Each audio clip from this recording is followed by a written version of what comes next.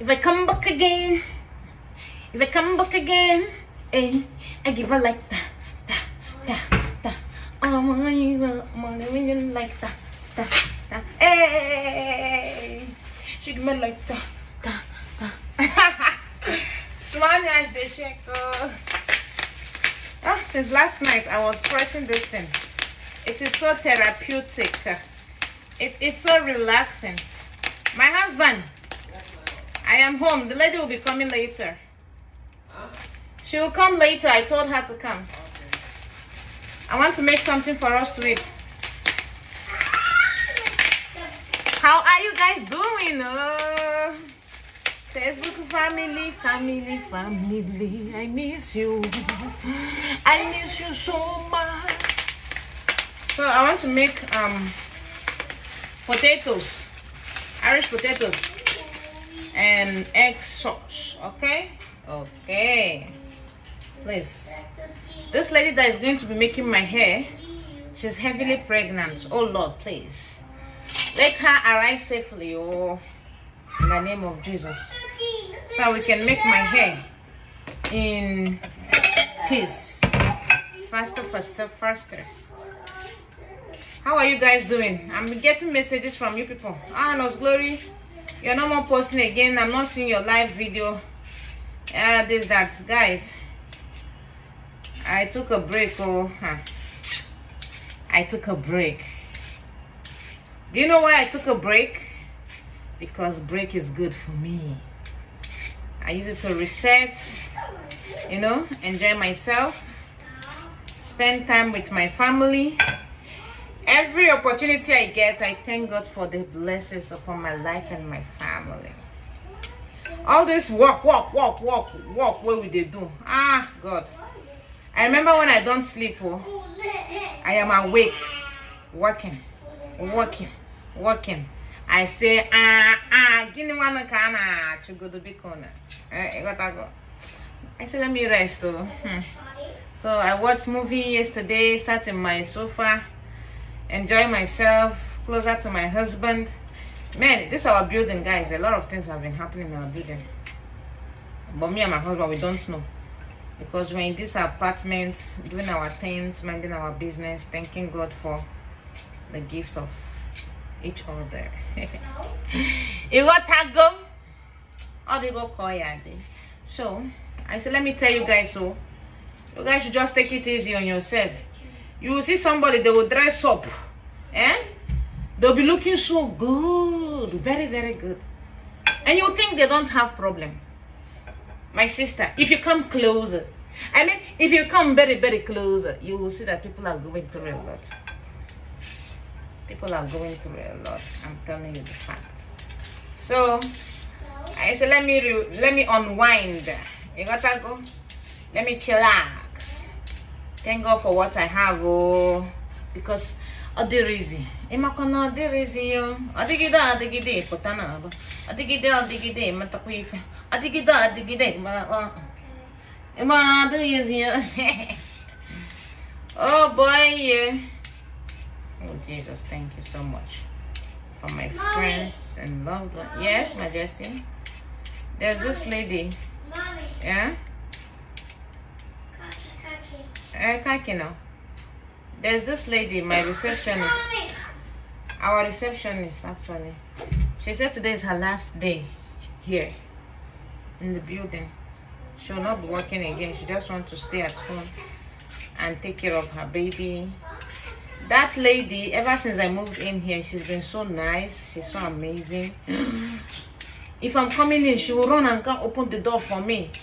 If I dress to go out, she'll say, oh my gosh, you're looking so sexy. You're looking so beautiful. Oh, like she's always praising me. She's Filipina, guys. You all know how Filipinos are. Like when you meet the real nice ones. So because of how she was treating me, she doesn't know me. Maybe if she know me, I'll say hey, because she knows that I'm just 0% famous on Facebook. Maybe that's why she's doing that, but this is her. And then because of that, I opened up to her. I was telling her, hey dear, I Do you know that I met my husband in the Philippines? We met in the Philippines. I studied in the Philippines. We got married in the Philippines. I had my first son. She was like, really? She said, no wonder I'm so drawn to you. I like you, madam. I told her anytime she's free, she should visit me. Oh. She has a son. I said, your son can be playing with Majesty. The other day, she bought clothes. She bought clothes for Majesty and also gave Majesty some toy. So since tomorrow is her last day at work, she was telling me to tell me goodbye, that I will not be seeing her again. I said, you know what, girl? When you're done with work today, come upstairs. My husband and I will have a little gift for you. And she said she will come. I told her, even though you're not working here, you can actually visit me and your son. We can go to the park. We can go have some picnic. I like you, you know. I'm not doing anything much. I'm just a stay-at-home mom working from home. I'm a stay-at-home wife or working wife, whatever. She said, oh, Mom Glory. She's always calling me Mom Glory. Hey, Mom Glory. I like you so much because anytime you come down, you are always checking up on me. You're asking on me. You're asking me if I'm okay. And you know, I'm not really okay. I have a lot going on, but your words kind of encourage me. You know me now. That's my specialty. Always giving somebody encouraging words. What do I gain if I don't give you encouraging words? You know, that's my specialty. I just want people around me to feel all right, guys.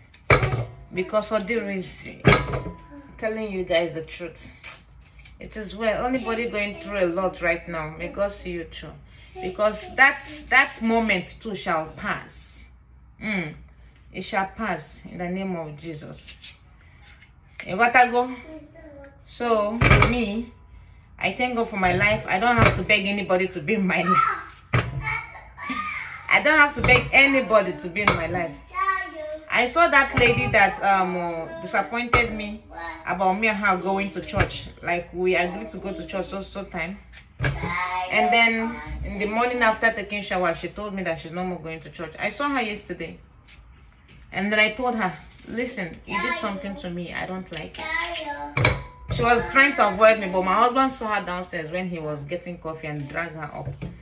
So when she came up, I told her, dear, you got me angry on Sunday morning. I was already dressed trying to go to church. And then you told me late notice that you're not going to make it. How do you want me to feel? If I was the one that did that to you, how would you feel? She was apologizing. She said she was very busy with work. She slept late, blah, blah, blah, blah, blah. I told her, but I messaged you before you slept late. She said she's sorry. I said, no problem. At least, as I told her, it has gone out of my heart, isn't it? It has gone out of my heart. So me, I don't want to be holding grudges with anybody, guys. Trust me.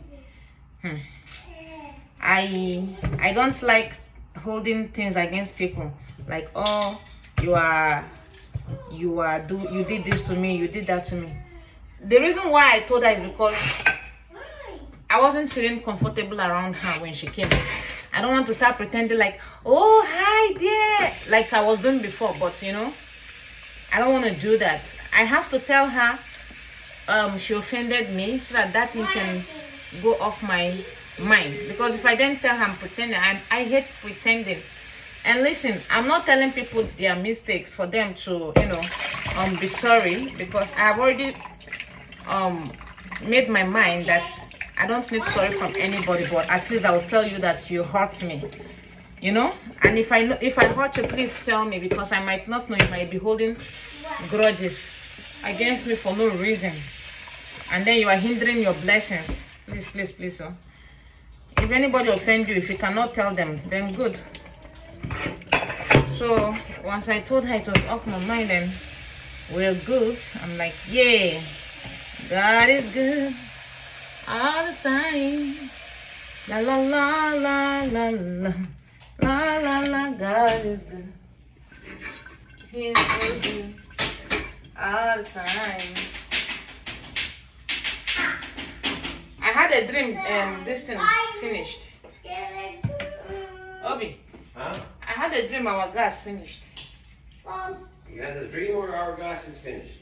I had a dream that our gas got finished. Is it finished or you had a dream? No, it is still on, but I'm telling you the dream I had. Okay, so we'll be ready to order new gas as soon as you wake up. As soon as I wake up.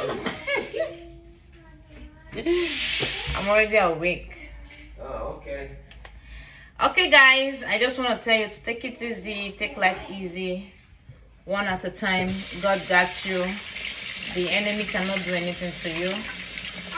I love you, and see you guys around. Now I'm going to make my tomato sauce, okay?